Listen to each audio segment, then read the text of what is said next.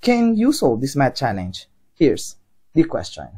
If f of x equals x squared plus x multiplied by the quantity x squared plus x plus 1 plus x raised to the power over 5, then what is the numerical value of f of p root of 5 minus 1? Pause the video right now and see if you can answer this question. And if you're done, post your answer in the comment section down below. Now let's see if you got the correct answer. Alright, the question here is given this f of x, which is equivalent to x squared plus x multiplied by the quantity x squared plus x plus 1 plus x raised to the power over 5, then our goal is simply to evaluate the function where x equals p root of 5 minus 1. Now, how do we answer this kind of question? Now, here's one of the possible solutions for this question. So first, let's get this f of x. Because notice, we can factor out x in this expression x squared plus x.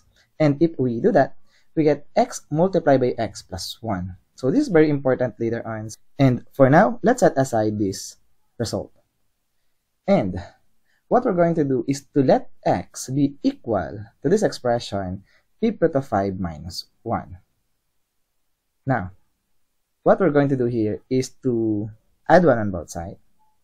And we want to eliminate this p root, so let's raise both sides by 5. So we have x plus 1 raised to the p power equals 5. Now, to expand the left-hand side of our equation, we will use what we call the Pascal's triangle. Now, in Pascal's triangle, this first line, this tells us that if we have a plus b raised to the power of 0, this is just 1. And the second line tells us if we have a plus b raised to the power of 1, or the exponent is 1, we have a plus b, which is the coefficient of a and b. And the third line says, if we have a plus b raised to the second power, this is just a squared plus 2ab plus b squared. This is the third line, a, 1, 2, and 1, which is the coefficient of a squared, the coefficient of ab, and the coefficient of b squared. So 1, 2, 1. And this third line says, we have a plus b raised to 3, and we have a cubed plus 3a squared b plus 3ab squared plus b cubed. But we want a plus b raised to the fifth power. So here it is. Now take note, if we let this x be equal to a and this 1 be equal to b, we can now use this expansion to fully expand the left-hand side of our equation. And if we do that, we get something like x raised to the fifth power plus 5x raised to the fourth power plus 10x cubed plus 10x squared plus 5x plus 1. Now, let's focus on this result. But take note, x here is p root of 5 minus 1. Alright. Now, what we're going to do here is to simplify this equation. First, let's subtract 1 on both sides, of course, so the right-hand side becomes 4. Next, 5, 10, 10, and 5 are both multiples of 5.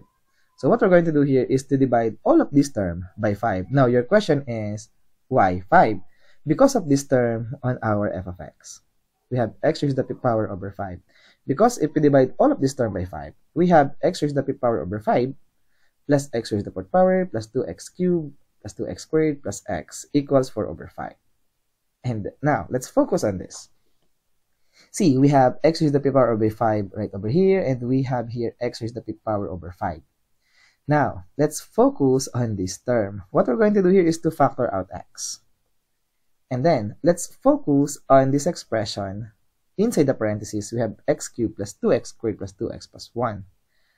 Now, we will try to factor this out because, take note, if we rearrange some terms a little bit, 2x squared plus 2x is factorable.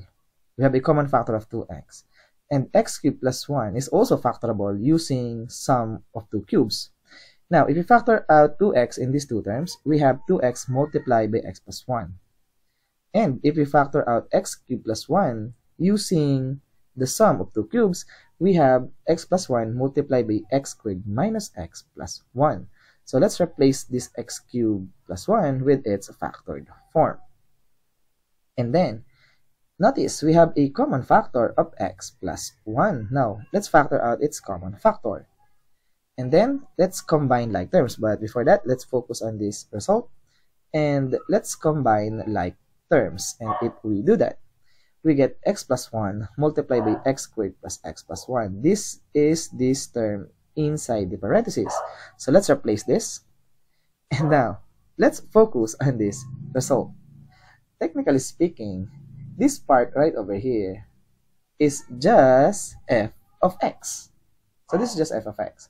So we can say that f of x is simply equal to 4 over 5, right? This is f of x, and this is equivalent to 4 over 5. Now, we know also that we let x a while ago as p root of 5 minus 1. Therefore, if we replace this x with this value, p root of 5 minus 1, we get that f of p root of 5 minus 1 simply equal to 4 over 5. And this is our answer to this question. Therefore, if f of x equals x squared plus x multiplied by x squared plus x plus 1 plus x raised to the p power over 5, without replacing all x with p root of 5 minus 1, we get that f of p root of 5 minus 1 equals 4 over 5. And as always, we are done.